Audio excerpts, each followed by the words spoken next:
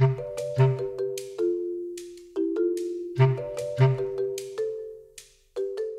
a site engineer on the State Library Station, my responsibilities are to follow the construction activities each shift. We offer engineering support, ensure the construction is built as per the design. My role is to help the construction team to optimize the sequence of work to come.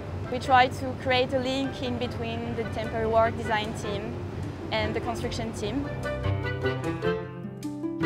At State Library Station we have two roadheaders, one at Franklin Street and one at A. Beckett Street.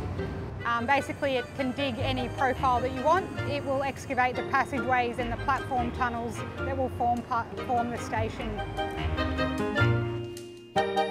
In construction it's tradition for the tunnelling machines to be named after females and it's thought to bring good luck to the project.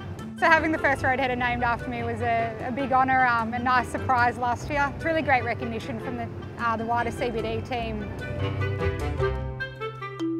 The second roadheader is here. The site team has named the second roadheader after me, Louise. I am touched and I also think that it's a nice twist to the tradition to involve people working on the station in this way. It certainly adds an element when you know personally the people that the roadheaders are named after.